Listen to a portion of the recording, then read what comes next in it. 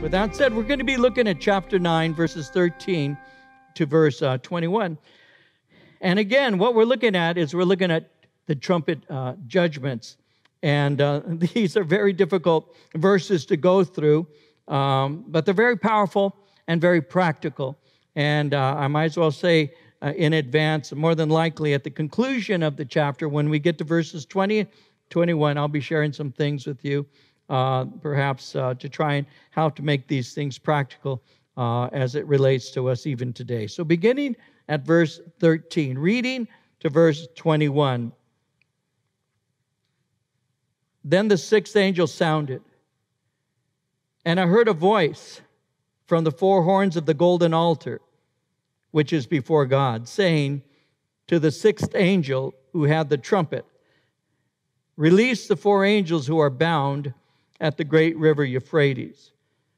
So the four angels who had been prepared for the hour and day and month and year were released to kill a third of mankind. Now the number of the army of the horsemen was 200 million. I heard the number of them. And thus I saw the horses in the vision. Those who sat on them had breastplates of fiery red, hyacinth blue, and sulfur yellow. And the heads of the horses were like the heads of lions, and out of their mouths came fire, smoke, and brimstone. By these three plagues, a third of mankind was killed by the fire, the smoke, and the brimstone which came out of their mouths. For their power is in their mouth and in their tails. For their tails are like serpents, having heads, and with them they do harm. But the rest of mankind, who were not killed by these plagues, did not repent of the works of their hands, that they should not worship demons and idols of gold, silver, brass, stone, and wood, which can neither see, hear, nor walk. And they did not repent of the murders, or their sorceries, or their sexual immorality, or their thefts. So, in chapter 9, we left off with the sounding of the fifth trumpet judgment. And as we've done so, we've been aware of the fact that demons have left the abyss and they have begun to torment men on earth. They have stings like scorpions.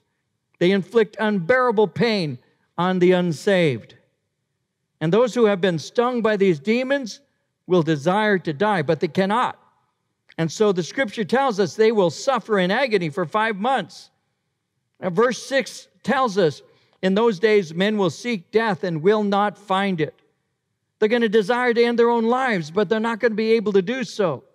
Their torment will be great, but suicide will not be an option. So they're going to be suffering terribly, and their physical pain is immense, and their internal peace is completely gone.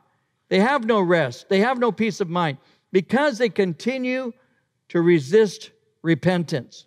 God has made it clear they can turn from sin, but they refuse to. There's 144,000 evangelists who are calling people to repentance, but they're not listening. So they refuse to repent.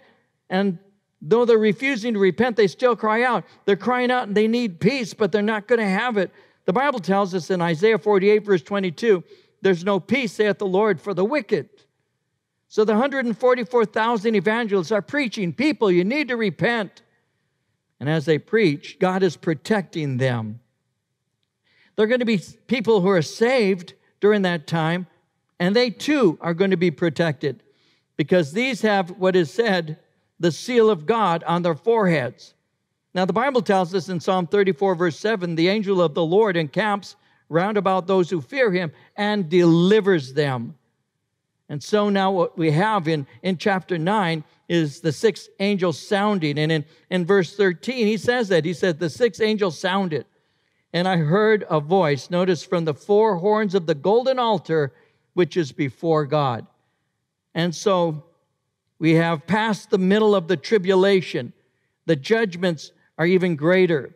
I mentioned to you that the 7-year period of judgment is divided into two parts. The first 3.5 years are referred to as the tribulation, but the last 3.5 years are called Great Tribulation. And the tribulation, the judgments, are increasing in intensity. And so as we closed last time, we closed with the sounding of the fifth trumpet. Hordes of demons have been released. They're inflicting pain. They're inflicting misery on the world. But now we have what is called the sounding of the sixth trumpet. Now, as we look at this, we need to know that at this point, judgment is coming partially in response to the prayers of the saints. Earlier, we had seen that the prayers of the saints had been offered up to God. And it was a prayer for God to avenge their blood, because these saints are actually martyrs. We saw in Revelation 6, verse 10, they cried with a loud voice, saying, "How long, O Lord, holy and true, until you judge and avenge our blood on those who dwell on the earth?" This is the prayer of the martyrs. And so God is answering their prayers. Judgment is being intensified. It's being poured out. And John is speaking of that here in verse 13 when he says, "I heard a voice from the four horns of the golden altar." Now notice with me, he said, "I heard a voice." The voice is not identified. Notice that it's a single voice. There are those who say that this voice is actually Jesus himself giving the order. And they say it's because he's close to the throne. He has taken the scroll from his Father's hand. He's broken the seals.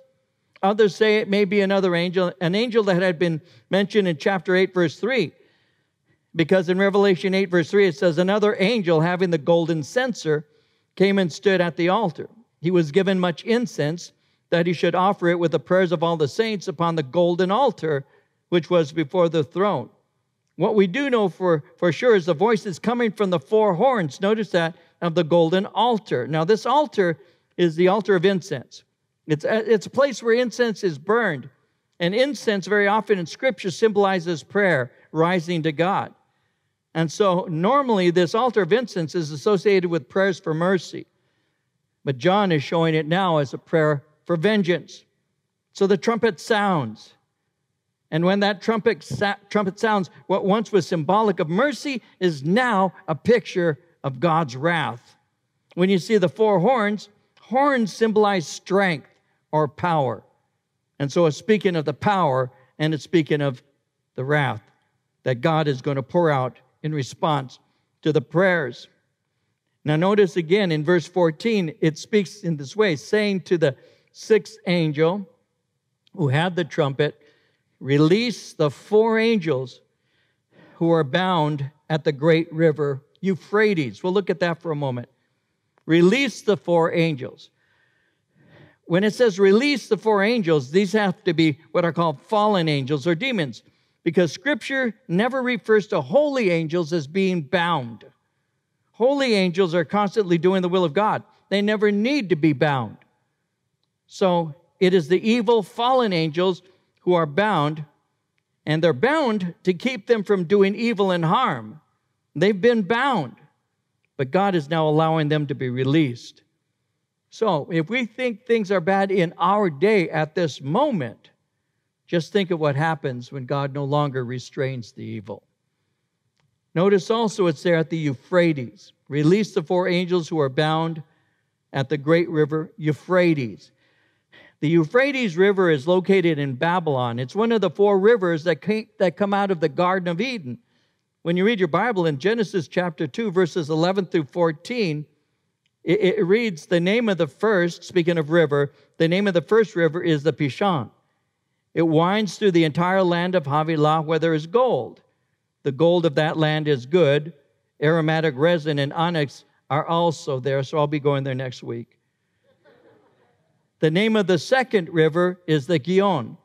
It winds through the entire land of Cush. The name of the third river is the Tigris. It runs along the east side of Ashur. And the fourth river is the Euphrates. So the Euphrates rises from sources near Mount Ararat in Turkey. It flows 1,700 miles to the Persian Gulf, making it the longest river in the Middle East. Now, what's interesting is the Euphrates River is connected with the fall. Someone wrote, it was near the Euphrates that sin began. The first lie was told. The first murder was committed. And the Tower of Babel, the mother of all false religions, was located. There are world powers that oppressed Israel that are near the Euphrates: Assyria, Babylon, Medo-Persia. So it's possible that the demons are kept there to serve as a reminder of God's judgment. Again, the Euphrates is connected with Babylon, that is referred to in Revelation 17:5 as the mother of harlots, the mother of all false religion. So it's interesting to note that these four angels are forming what is called a specific group. And some commentators believe that they are demons that controlled or had a principality or authority over four empires. Now, I'll share that with you and develop this for a moment. Paul, when he wrote to the Ephesians, the Apostle Paul revealed to us that Satan has a government and a hierarchy. In Ephesians chapter 6, verse 12, Paul said this. He said, "We do not wrestle against flesh and blood, but against principalities, against powers, against the rulers of the darkness of this age, against spiritual hosts of wickedness in the heavenly places." We don't wrestle in normal earthly warfare. There is a spiritual war that is taking place. And he speaks concerning what are called the hierarchy or the order. Satan is called the god of this age, the god of this world. Satan holds a position as a ruler, and he has those whom he dominates and leads. And so Paul spoke concerning that spiritual organization in Ephesians 6, verse 12, when he made it clear, we don't wrestle against flesh and blood. This isn't an earthly war. We're not fighting, as Americans versus some other country. He said, no, it's a spiritual thing. It's against principalities. And so these demons are mighty princes, and they stir up evil. They stir up malice. They stir up wickedness. The word principalities, when Paul used it, refers to chieftains. That's what the word is. We're speaking of chieftains over armies.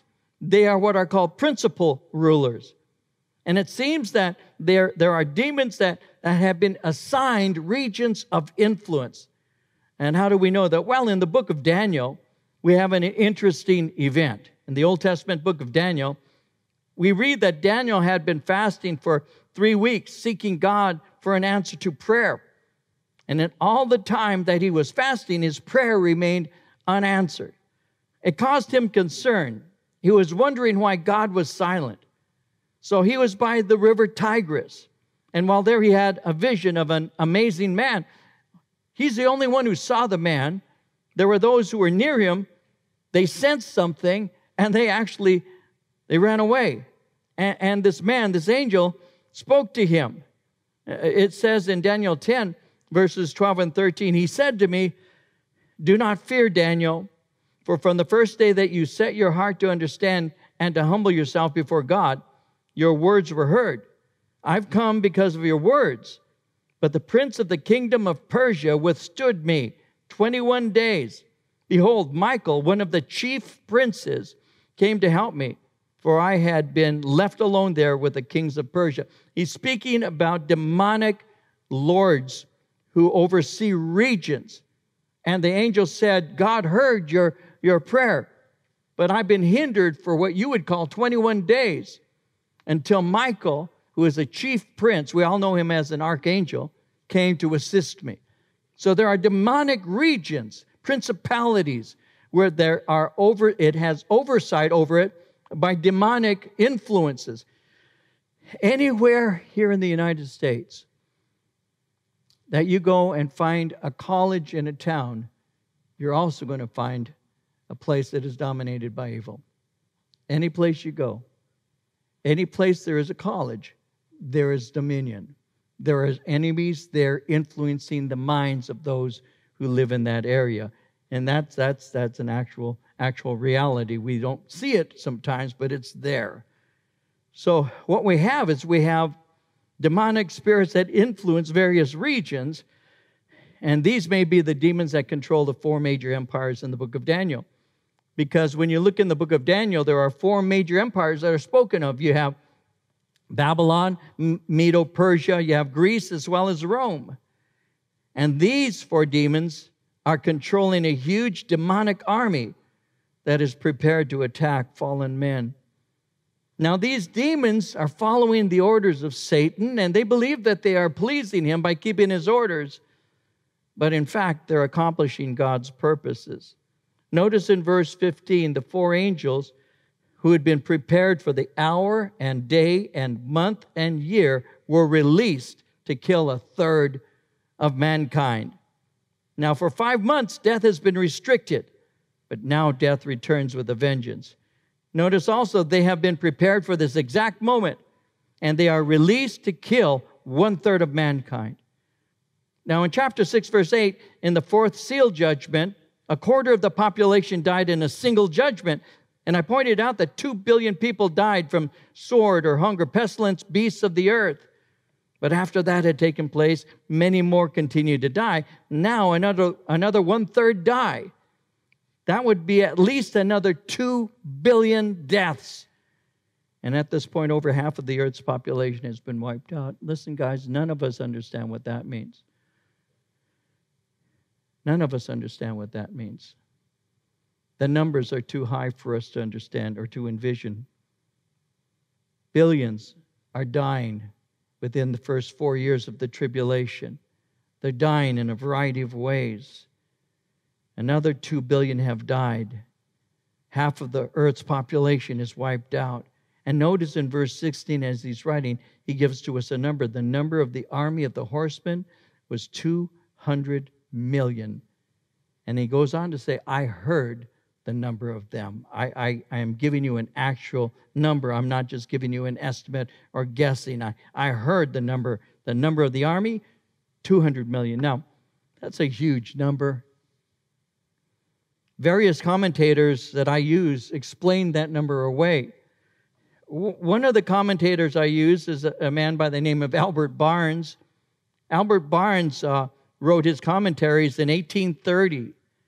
And he said this, Albert Barnes said, this would be a larger army than was ever assembled. And it cannot be supposed that it is to be taken literally. For him, he can't imagine an army that large. In his day, there were not armies of that magnitude. But even today, looking at today, India has 1.4 million in theirs. The United States has 1.3 million. Active duty. North Korea has 1.28 million. Russia has 900,000. But because the number is so vast, commentators say you can't take that literally. But these are demon forces, and the demon forces are already occupying earth. Remember, the demons have been released from the abyss. And so John is telling us the number is 200 million. Now, as he's looking at this, verse 17, he said, I saw the horses in the vision, and those who sat on them had breastplates of fiery red, hyacinth blue, sulfur yellow, and the heads of the horses were like the heads of lions, and out of their mouths came fire, smoke, and brimstone. Breastplates of fiery red, hyacinth blue, and sulfur yellow. Fiery red, dark blue. Hyacinth blue is almost black. That's that dark. And sulfur yellow are colors that are associated with hell. And so this is intended to communicate the terrible judgment of God. Red is the color of fire. Hyacinth is a picture of darkness. And sulfur, a burning flame with suffocating gas. I was mentioning to the first service today that when I was 14 years old, I was in class, science class, and they gave to us the teacher, Mr. Corse, Charlie Corse. We used to call him Charlie Horse. Charlie Corse. Mr. Corse we were having a science experiment, so all of us received a small piece of sulfur, and he said, light the sulfur on fire and see what it does. And I was 14 years old and kind of stupid. And so when I lit it on fire and I saw that it had a real cool blue flame, I thought, hey, a little bit's cool. A lot would be even more cool. So I got a big piece of sulfur and I lit it on fire. And it filled the whole room with sulfur gas.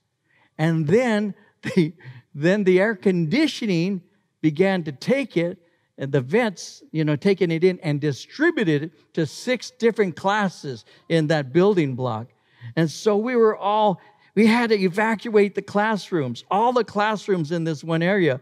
And I still remember standing out there, just kind of, I'm 14, kind of dumb. I'm just kind of standing there. And when Mr. Corse walks up to me and says, Rosales, you're an idiot. And I said, I beg to differ. He said, oh, you want to argue as to whether you're an idiot? Do you want to go and speak to the counselor, Rachel Willett, about that? I said, no, I'm an idiot. You know, I didn't want to go and speak to Mrs. Willett because I didn't know Mrs. Willett yet. She was my counselor, and so she was a counselor over the 4 years I was in high school. By the time I got to be a senior, she knew me very well. She really did. I mean, I would go to her office quite often, and we'd have conversations. And I discovered, I really liked her, and I discovered that she liked compliments. So I would go into the room, and I was in trouble, and she'd say, David, why are you in here again? I'd say, I really don't know, but let me tell you, that color that you're wearing right now, I would do that. I'd say, that color you're wearing right now, it's beautiful. You look beautiful with that. And she'd go, oh, really? So we became friends. And one day I was in senior math. I was telling John about this. I was in senior math, and I was a troublemaker. And I had a teacher who, he grew to hate me. He didn't like me. I was always disrupting the class. And one day he couldn't take it any longer. He actually, during the class, stopped the class. He said, Rosales, come with me. We're going to see Mrs. Willett. And so he swore at me and took me to class to see my counselor. I still remember sitting there in Mrs. Willett's office, and he says, this guy here is disrupting. He's always causing problems. He's a smart aleck. He doesn't do his work. And he's just reaming me as I just sat there. And then finally, Mrs. Willett looks at me, Rachel, and she says, David, is that true? I said, may I ask you a question before I respond? She said, of course. I said, is it proper for a teacher to swear at a student? And she says, no, it's not. I said, he just cussed at me.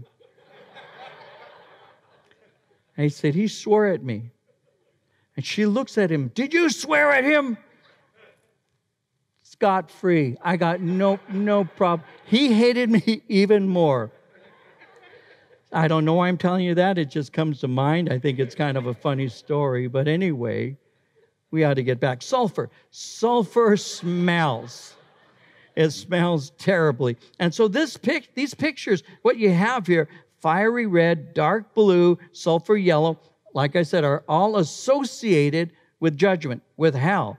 Red, again, the color of fire. Hyacinth, the picture of darkness, because Jesus speaks of hell as being outer darkness. And sulfur is a burning flame and suffocating gas. In Revelation 14, verse 10, that verse speaks of the judgment on those who worship the beast and take his mark. It says, he himself shall also drink of the wine of the wrath of God, which is poured out full strength into the cup of his indignation. He shall be tormented with fire and brimstone, sulfur, in the presence of the holy angels and in the presence of the Lamb. Now he's speaking here and describing, notice verse 19, the power is in their mouth, in their tails. Their tails are like serpents having heads, and with them they do harm. And there are those, Hal Lindsey and others included, who believe that this could very well describe modern war machines. They could well describe what he would say as mobile ballistic launchers. Whether that's true or not, that's a possibility. Whatever it is, it's a great attack is taking place, and these things are destroying people. Again, by these three plagues, a third of mankind is killed. Once again, a third of mankind. Verse 18, by these three plagues, a third of mankind was killed by the fire, smoke, and brimstone which came out of their mouths. Again, severe judgment. These plagues bring death to 1/3 of the remaining population. That's over 1 billion people. Again, it's hard to imagine. All you need to do is think of the United States. We have a population between 330 and 350 million. Just think of the United States being wiped out 3 times over, and you get an idea of what's taking place. 1 billion more people are dying. And in the midst of this, those who were not killed by the plagues, he says, did not repent. In spite of severe judgment, in spite of death all around, they don't repent. Even under the incredible events, people remain hard. They don't repent. They don't seek God. And the world is being literally destroyed. We've already seen how the seas have been filled with death. A third of the creatures in the ocean have died and have begun to rot. The smell of putrefying flesh, of death, is everywhere. The smell of decay is everywhere. Now, we Americans, many of us have never really been around real stench. We just haven't. Outside of our morning breath, we don't know what smell is. I was in India. I've gone to India twice. I've spent a month in India in ministry. And I went to India. I had a handheld tape recorder, and I was recording everything. We're at this place here. We're at this place here. And I began to see things and experience things I'd never experienced before. When we arrived in Bombay, for example, they have double panes of glass there in the airport because the heat and humidity in the area, when it's just really warm and it's very hot, and there's so much trash and everything around, that the stench is amazing. Some of you have been to India. I don't say that to in any way diminish the beauty of the people that need the Lord and all of that, but it is, there's a lot of decay. And I mean, right from the beginning, you step out of the doors of the airport and you begin to smell the stench of just the decay. And we were in a bus, and they were taking us to the Taj Mahal. And we had to get up like at 4 or 5, I forget. It was very early, and it was a long drive. And the bus that we were in didn't have air conditioning, so we had to have all the windows down. And as we were traveling, I had this handheld recorder, and I was saying, well, we're looking at this, and we're looking at this. And I still remember as we were traveling, I saw a lake in front of me, a lake large enough to water ski on, a lake that you would see if you went, anywhere and saw a small lake. It's just a lake. And so I'm looking at it, and I'm saying, oh, in front of me is a lake. And I said, lake, and then I started gagging. I started going, it's on tape. It was sewage. It was sewage. It was a lake of sewage. A lake large enough for you to take a boat and water ski on. I'm not talking about a small pond. I'm talking about when you're looking out the bus and you see the shoreline, you thinking that it's a lake. And it wasn't a lake of water. It was a lake of human waste. And in the heat, 90 plus degrees, 100% humidity, can you imagine what a pleasant experience that was? So we don't understand that because we Americans many of us have not experienced that, have not been there, have not seen that, haven't smelled the waste and all that's taking place. And so for us, it's hard to understand when he's describing this, but you have to know that the population is being destroyed, that billions at this time, through the judgments of God, have died. Billions have died. There's the smell of rot. There's famine. There are diseases.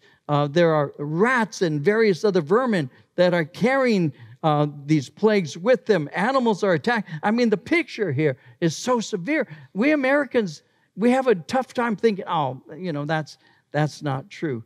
But indeed it is. And he's speaking concerning this, and this is what is happening.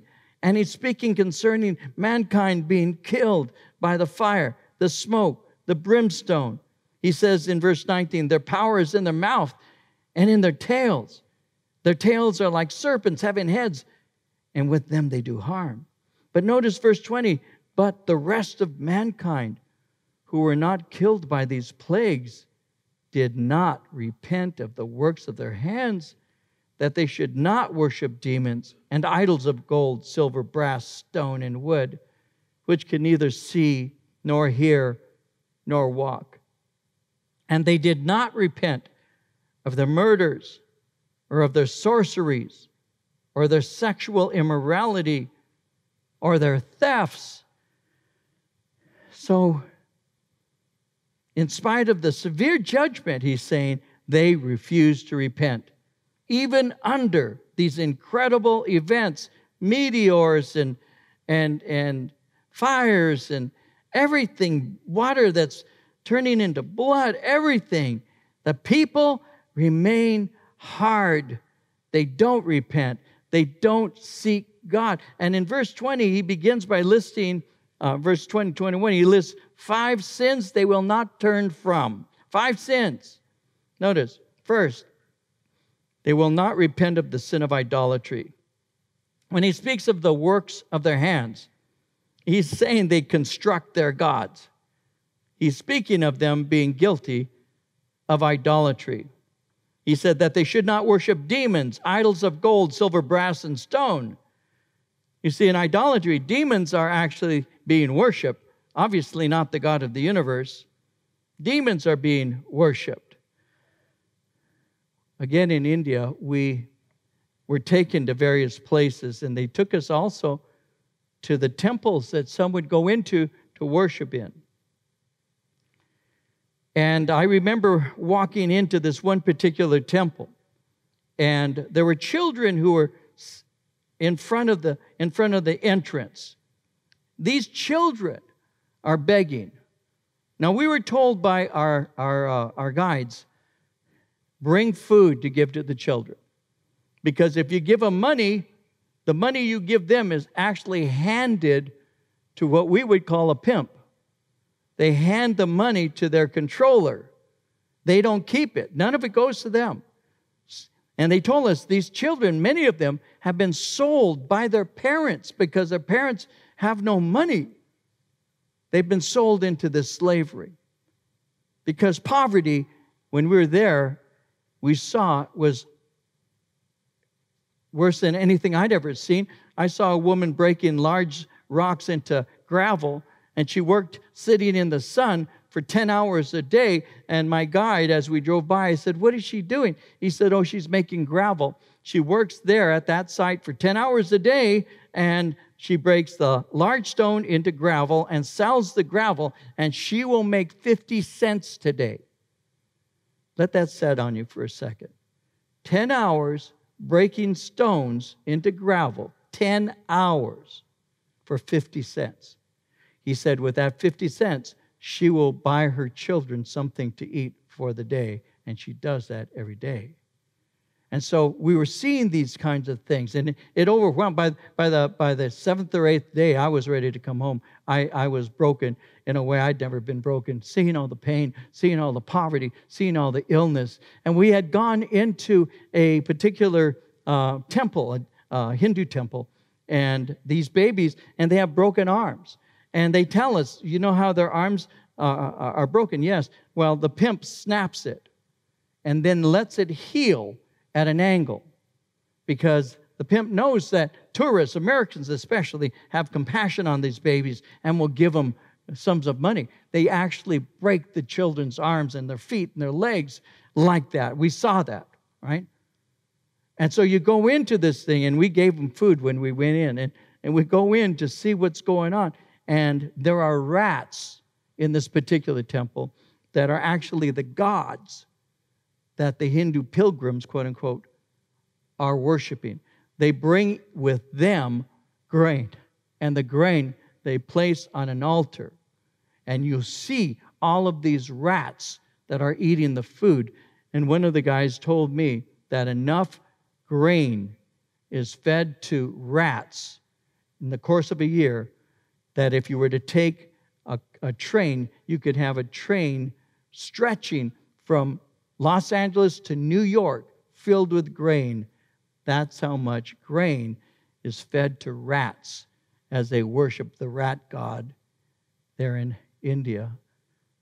God hates idolatry. God hates it. And you find his words against it in both the Old and the New Testament.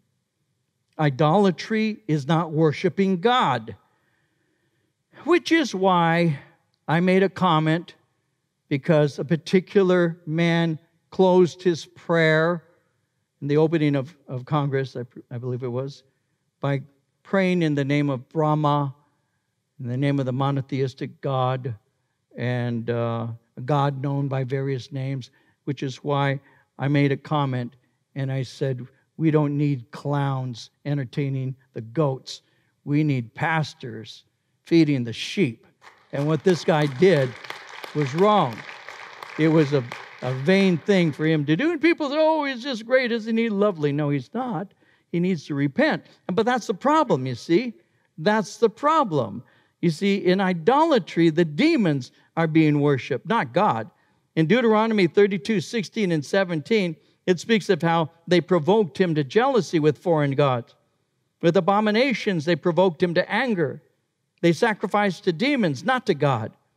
To gods they didn't know.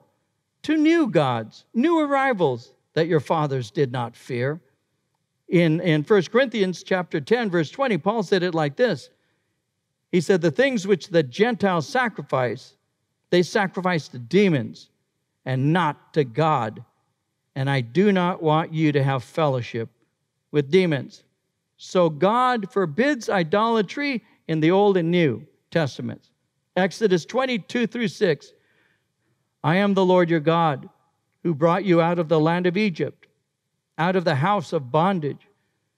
You shall have no other gods before me. You shall not make for yourself a carved image or any likeness of anything that is in heaven above, or that is in the earth beneath, or that is in the water under the earth. You shall not bow down to them, nor serve them. For I, the Lord your God, am a jealous God, visiting the iniquity of the fathers on the children to the third and fourth generations of those who hate me, but showing mercy to thousands, to those who love me and keep my commandments. In the New Testament, 1 John 5:21, John said, little children, keep yourselves from idols. You see, the thing that you worship, you become like. If somebody worships Christ, what do they refer to him as? They say, that person's Christ-like. You worship God, that person's godly. You become like what you worship. And so you are known by what you worship. In Psalm 115, verses 4 through 9, listen, their idols are silver and gold, the work of men's hands. They have mouths, but they don't speak. Eyes they have, but they don't see. They have ears, but they do not hear. Noses they have, but they don't smell. They have hands, but they do not handle. Feet they have, but they do not walk, nor do they mutter through their throat. Those who make them are like them. So is everyone who trusts in them. O Israel, trust in the Lord. He is their help and their shield. What you worship, you become like. What you are known for is what you're worshiping. So all of us as believers, I think it right that we would be known as godly, as Christ-like, as believers in Jesus Christ. Because what you worship, you become like. They will not repent of their idols in the midst of all this judgment. Second, they will not repent of their murders. The word murder speaks of violence. It is something we see today. We see death and violence today as more commonplace than, I think, in my lifetime at least. And the Bible says in Exodus 20, verse 13, thou shalt not murder. But we have it. It's something that the taking of innocent life is something that people actually think is a platform to run for a political office on. We have that today. Oh, we're going to continue to make sure that you have the freedom to kill your unborn child. Now, I don't say that to those of you who have gone through abortion. I do not say that to you to make you feel bad. Forgive me if that hurt you. I don't intend to.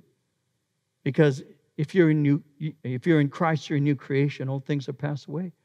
Behold, all things are become new. God forgives and wipes away all of your sin. And God gives you His forgiveness, His mercy, and His compassion. And I, for one, will not judge you for a decision you made. I'm not trying to do that, but I am saying that we live in a society where that is something people actually think is a right, to kill a child. And when somebody says, oh, we care about you older people. See, I'm the old person they care about. We care about you older people. And we want you to be well, but you're killing children in the womb. Don't tell me you care about me, because if you don't care about the baby in the womb, you will not care about the older person. You won't care. That's a lie. That's hypocrisy. And it's something today people fight for as a right. And God says they will not repent from that. And look at our society right now. We are already primed for that. Already primed for that, where people do not repent. In Psalm 106, verses 37 and 38, it says, they sacrifice their sons and their daughters to demons and shed innocent blood, the blood of their sons and daughters, whom they sacrificed to the idols of Canaan. The land was polluted with blood, and our land is polluted with blood now. Third, they would not repent of their sorceries. The root word for sorcery is where you get the word pharmacy from, pharmakeia. Drugs were used to induce a state suitable for religious experience. When I was a hippie kid and I was into drugs and all of that, I went through this phase where when I dropped acid or I was taking particular drugs, I would try and get in touch with the other. We called it the other. Didn't know whether it was a God or whether it was a power, some energy in the universe. All I know is that when I was high, there was more than one time when I tried to meditate myself into a place where I would connect with the energy of the universe, and I used drugs. And that's how it was at that time. I believe it's still that way now. There are still those who say, oh, I want to get into contact with a higher power, and they will do that through the use of pharmakeia, through pharmacy, through sorcery. And so drugs during that day were used to induce a state suitable for religious experience. The word sorcery there is associated not with drug use alone, but drug use very often accompanied seances and witchcraft and even mediums. Sorcery, drug use in this way, utilizing it not as a pharmaceutical, because I take medicines. It's not saying you shouldn't take a shot or take medications properly used. They're important for us. I use them at least. This is speaking about the use of it to connect with something else, or even in a way to just recreationally experience things. But Galatians 5:19 and 20 says this.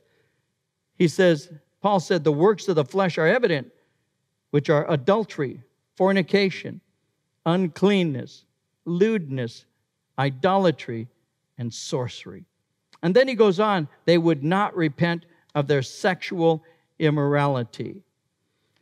When he speaks of sexual immorality, it's a word that actually is translated and can be speaking of every form of sexual expression.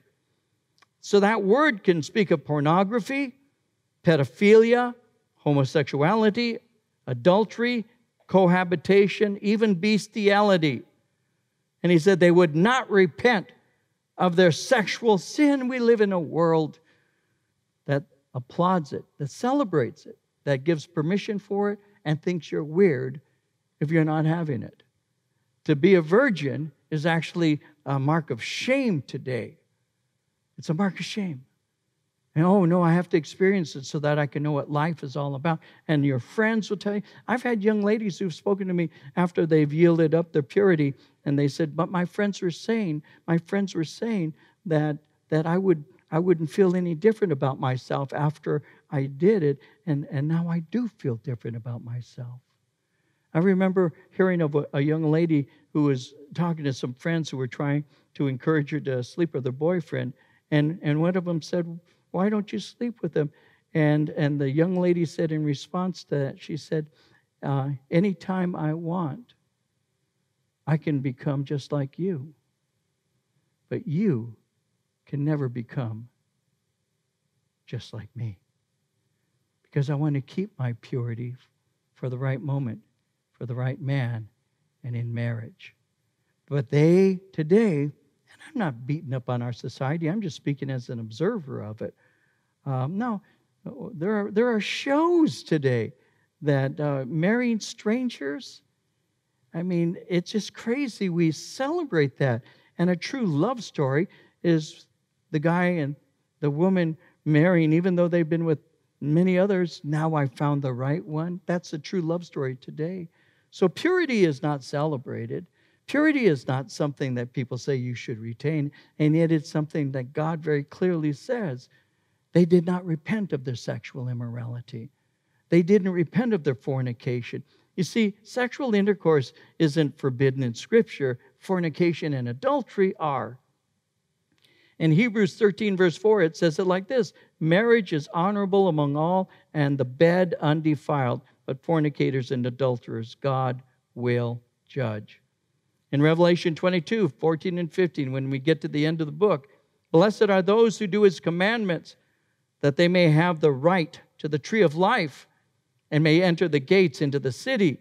But outside are dogs, sorcerers, sexually immoral, murderers, idolaters, and whoever loves and practices a lie. Outside, fornicators, those unrepentant who continue in sexual sin, are not welcome in the kingdom of God. You will not enter in if you don't repent and turn from it. And then fifth, and they would not repent of their theft. Materialism, motivated by greed. A lust to gain, which reveals a lack of trust for God. The Bible says in Exodus 20, verse 15, thou shalt not steal. Ephesians 4:28 says, let him who stole steal no longer, but rather let him labor, working with his hands what is good, that he may have something to give to him who has need. They would not repent of their thefts. They will not repent of stealing. Okay, here's where I get in trouble.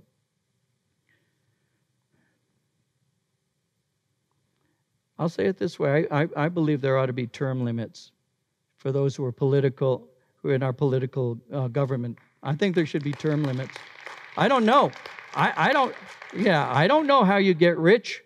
I don't know how you end up owning 3 luxury homes, making less than $200,000 a year. How's that happen? How do you end up with millions of dollars in a bank when you're making $170,000 to $200,000 a year? How's that happen? And I really believe that if the people who are in office right now had a limited time, they'd be more careful because they'd be living under the laws that they pass for other people. And because they don't have to do that, because they'll never pay for medical care for themselves, they'll never have to worry about income because they make a 6-figure income after retirement, because they'll never have to care about any of those things. They'll always have, they'll tell people like you and me, you know, the Second Amendment, we need to abolish that, but it's okay if I walk around with armed guards because I'm important and you're not. Well, that kind of hypocrisy has to stop. And we already have it today. And I can see how people, thank you for appreciating that. I see people today who are already primed for this. You can't go and eat, but I'm going to go to a place that sells each dish $350 a plate. And I'm going to be there with my friends because this guy helps me to get elected. But don't you dare meet with your family on Thanksgiving. You don't love people. If you get together on Christmas, you don't love people. That kind of hypocrisy's got to stop. And what we have is a lot of Americans who are spoon-fed propaganda and are allowing it to continue because you hated one man. Well, guess what? That one man did a lot of good for us that you won't appreciate for another 4 years. That's a fact. That's a fact. I told you I was going to talk to you at the end of the study. You could have left. I don't understand it. I was reading that our former President Obama, in order to live the lifestyle that he lived as president, that he would have had to have been paid $1 billion a year. That when he went on vacation, listen, he was from Chicago, right? Where'd he go to vacation? Hawaii. Why didn't you go to the south side? Clean it up. It could use your help. Seriously, it could use your help. You have a voice. Help. No, I'm going to Hawaii. And I'm taking my mother-in-law, and I'm taking 300 people, and we're going to stay in the best hotels in Hawaii, and you're going to pay for it, taxpayer. And we say, okay. And that's what we do. And we never question that. We never think about that. We never do. Why is your mother-in-law getting a pension? I think it's $80,000 a year. Why is your mother-in-law getting that? Oh, because she babysat your children for those 8 years, and now she was an employee that I should pay my tax dollars to. But she traveled with you. She lived in the White House. You have millions of dollars that you make from being a president. Listen, I'm telling you, we're already poised for this. We just don't see it. We're already poised for this. You just don't see it. They will not repent from their thefts. No. I think Pelosi should get out. I wish she'd gotten out yesterday. I'm serious. I mean, she's got to go. She's got to go. And Schumer and all of those people and every person, both sides of the aisle, that are in it for themselves, get out. You're not helping me. You're not helping my children. You're not helping my grandchildren. You're not helping any of us. You're helping yourself. And you need to get out. And they're not going to vote term limits. I'll tell you why. Because that keeps them from becoming millionaires. There are more millionaires in Congress. But we don't know that, do we? Why? Because we think they love us. They don't love us. When they pass laws, it's for themselves. And they're exempt from them. Oh, you can't have a weapon in your home to defend yourself in the event that somebody breaks in to do you bodily harm. But I have to have a guard with me 24/7 because I'm important and you're not. Please, please, please. If you don't think this stuff's going to happen, it's already there. It's already happening. We just don't see it. We're the frog in the kettle, and the water's been turned up. It's slowly rising in temperature, but because we can't tell the difference between hot and cold, because we're frogs, we're going to boil to death. The frog in the kettle. And we're seeing that today. So when I read this, I've seen stuff like this already. I've been in places where this stuff's already happening. Not all of it, but some of it. Plagues, idolatry, sexual sin that's accepted and normalized, thefts. Their hearts are calloused. There's no desire to repent. Because of this, God's wrath falls on them and continues to do so. 1 Corinthians chapter 6, verse 9 through 11. Do you not know that the unrighteous will not inherit the kingdom of God? Do not be deceived. Neither fornicators, nor idolaters, nor adulterers, nor homosexuals, nor sodomites, nor thieves, nor covetous, nor drunkards, nor revilers, nor extortioners will inherit the kingdom of God. And such were some of you. But you were washed, but you were sanctified, but you were justified in the name of the Lord Jesus and by the Spirit of God. Such were some of you, but you've been saved. You've been washed. You're not that anymore. You're not a fornicator. You're not in this. Why? Because Jesus Christ washed you and cleansed you and made you brand new. That's why. And that came through repentance. That's how it happens. You see, these sins could have been forgiven if they would have repented, but mankind is so addicted to them. They think they're normal. They even think they're good. And the result, they will not repent. What they will do, even we're seeing right now, what they will do is they'll censor you. They'll say, you shouldn't say those things. You're filled with hate. I'm watching to see what takes place because we're already moving into the area where preachers like me, for teaching the Bible, may do some time in jail because what we say is so against what people believe. You watch. If you can't have your Parler and the various other social media because what you say is hate speech, what do you think is going to happen when they get hold of my tapes and Rawls' tapes and the guys who tell the truth? What do you think is going to happen? So keep us in prayer, because I'm going to hand the church to John. He'll go to jail.